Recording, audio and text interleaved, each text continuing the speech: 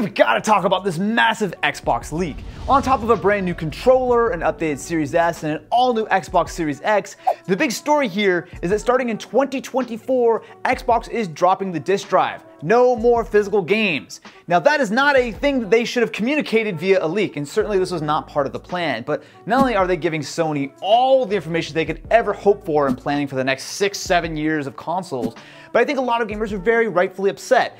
Losing the disk drive is something that we all knew was coming, but I don't think most people expected it to be quite so soon. Now, I think this is fixable. I think Microsoft could just announce a little modular disk drive that you could attach to your Series X or your Series S and everything would be fine. But as of right now, a lot of people are seeing this leak, which is 100% legit as far as I'm concerned, and being like, hey, I need my physical games. It's a bit of a nightmare for them.